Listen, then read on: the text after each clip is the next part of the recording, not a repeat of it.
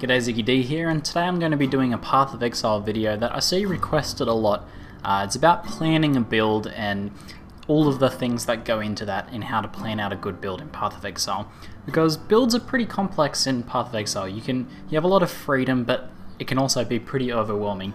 Often new players looking at the passive skill tree alone are going to be pretty overwhelmed by the amount of choices that they have. So going into the game with a good plan and a good idea of what you're going to be making and how you're going to be making it is a pretty good way to play Path of Exile, and you're going to end up getting a lot more enjoyment out of it doing it that way than sort of just stumbling your way through the passives tree and ending up with characters that you don't really play very well or that you don't really enjoy to play. So there's a few things that I'll cover in this that all go into this idea of creating a build. Firstly, there's the theme of your build. There's your keystones and major passives on that passive skill tree. There's skills and skill availability, what skills you can actually get, and then there's gearing, and all of these things sort of tie into each other. Now the biggest issue for new players is that things like skills, skill availability, and gearing are very hard to know about before you've actually played the game for a fair amount of time. So there are a few things that you can do to sort of plan this out vaguely, and that's all you really need to do for your first character. It's pretty much guaranteed that you're going to screw up your first character in some way, so just take that as a given and use it as a good learning experience to learn these things like the types of skills and gear and things like you like in the theme, and that'll help you a lot in your next build. But I'm going to try and give you guys the best shot of coming up with a good build right off the bat. So the first thing I'm going to be looking at is your theme, and it's the sort of the idea, what you want to play, how you feel like playing the game. And this is pretty much the easiest way to decide on the theme of your character is through your character classes. Now the thing about Path of Exile's character classes is that they aren't strongly defined, as in you can make a witch that wields two-handed hammers and just does insane melee damage just as much as you can make a marauder that does that same thing. The only difference is that it's going to be a fair bit harder to plan out a witch that actually pulls that off well. So we'll be using these classes and where they lie on the strength, intelligence, dexterity sort of diagram here as the building point for your theme. So obviously we have the three pure classes here. We have the Witch, which is the pure intelligence class, the Marauder, which is the pure strength class, and the Ranger, which is the pure dexterity class. In between those classes we have the hybrid classes, which we have the Duelist, which is half strength, half dexterity class, the Shadow, which is a half intelligence, half dexterity class, and the Templar, who is a half strength, half intelligence class. So already, just from their names and where they lie on this spectrum of these main stats, you can sort of get an idea of the theme of each one. Obviously, if you like casting a lot of spells and stuff, you're gonna probably go with a witch for your first character, and maybe if you like the idea of being strong and agile and dual wielding swords and things like that, then the Duelist is probably going to be your good starting point. Now to give you an idea of how you can take one of these classes through the rest of this process, I'm going to just decide on one, and for this I'm going to be using the Duelist. The Duelist is your strength dexterity hybrid class.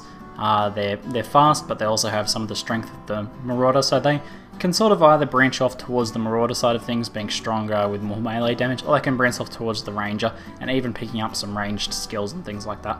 So I'm going to be going with the Duelist, and the theme that I'm sort of picturing in my mind is a heavy-hitting bow duelist, so one that uses the advantages provided by a bow and the strength as well of the Marauder to make really hard-hitting bow user.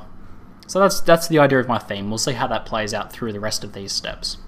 So the next most logical step to take our Duelist is through this skill tree. This skill tree, I'll provide links to each one of these steps and the pages, the tools that I use for each one of these steps in the description below.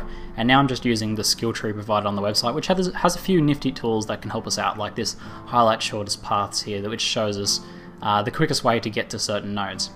So we'll just deselect this for the moment because we're just going to be looking at keystone passives and major passives nodes. So we want to make a heavy hitting strong bow user.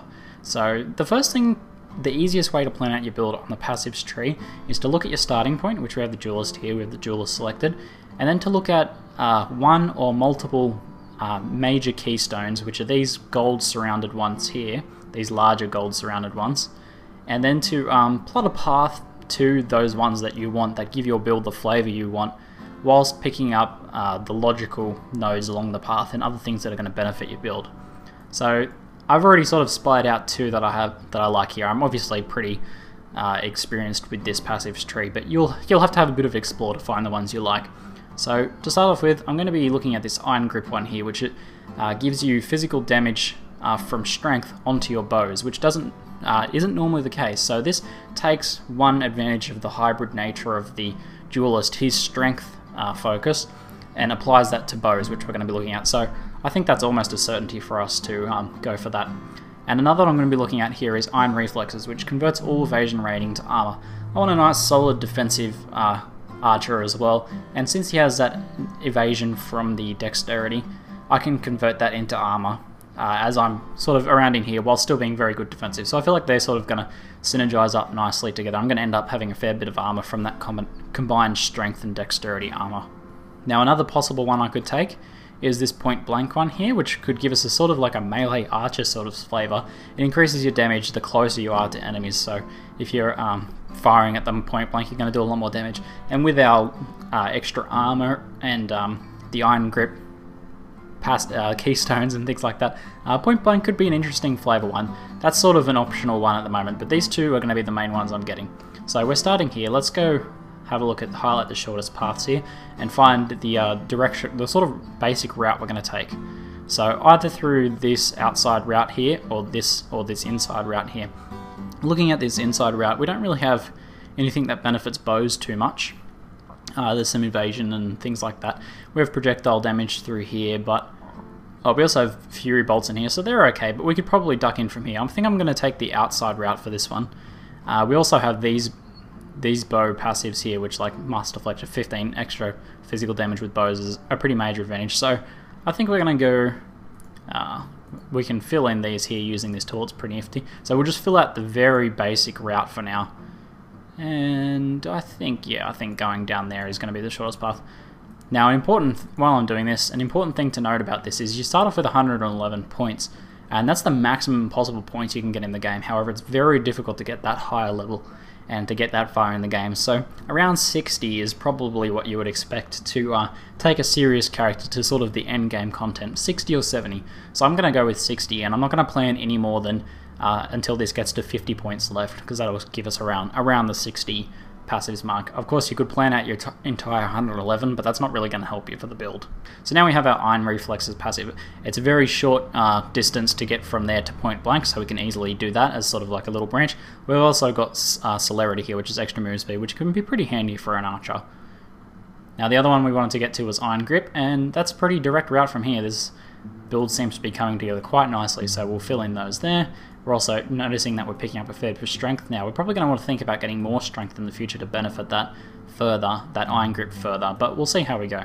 So now that we've got there, we've still got about 30 points left that we can sink into the sort of the branching off points. So obviously we're going to want this, all of these bow passives here. Maybe not the last one, maybe not accuracy. That's another optional one there, but we'll go for there for now. Let's also grab this Fury Bolts one here, is quite powerful, so we'll grab that. Now we have another 28 points left. Let's see what we can grab from there. An extra strength ability here. We've also got some life. It's a good idea to have life in your build, especially if you're going for a fairly melee focused. So just for testing sake, let's put in this here and go to point blank. And we've still got 20 points left, so from there you can sort of think, well, maybe is there another keystone I could shoot for, or should I just fill out any weaknesses in my character's build, like getting extra accuracy or getting more defensive stats or things like that. You can either spend those 20 points towards that, or maybe you can take a look up further here and see if there's any other interesting bow passives around this area up towards the Huntress's section there. Otherwise we could go in and get some more strength or life from here. We have lots of options. We could get more resistances, there's lots of general sort of stats in the center, or we could head towards more the Marauder side of things and get some more strength related stuff. So as you can see, there's a lot of options, but that gives us the basic framework of our build, and as we're actually playing along in the game and sort of feeling our strengths and weaknesses, we can fill them out with those extra points we have left to play with. Now, an important thing to note is that it's not always a good idea to rush straight for these keystone passives while you're actually leveling. Let's say, for example, we're making a witch who is going to be using Chaos Inoculation, which reduces your life to 1 but gives you more energy shield. Then it's a good idea to first pick up a lot of energy shield passives before going for that, because unless you have a lot of energy shield before reducing your life to 1, you're going to have a very hard time if you rush straight for Chaos Inoculation. That's just one example. There's a lot of examples of that, and you're sort of going to have to use your best judgment on whether it's a good idea to go straight for those keystones or whether it's not. With this build here, we've got nothing really that has huge opportunity costs. Losing some evasion is probably not a huge deal in the early game. Point Blank is sort of more a stylistic thing, and Iron Grip doesn't really have a negative effect to it at all, so it's easy enough to rush for that. So the next point for us to look at is actually the skills. Now, on the official websites here, there's a full list of the skills. So we have Strength, Dexterity, and Intelligence skills. Since we're going to be going with a bow, we're mostly going to be looking at Dexterity skills, but it's possible to grab a few from Strength and Intelligence, though you'll sort of find those just through your general play. Now, there's a full list here of ones you can go for, and we can look at things like, what have we got towards arrows? We've got a few auras that could benefit us a fair bit. Lightning Arrow could be a good choice to go for. We could go for Poison Arrow. Poison Arrow is probably not such a good choice since we're going for more of a heavy hitting sort of one.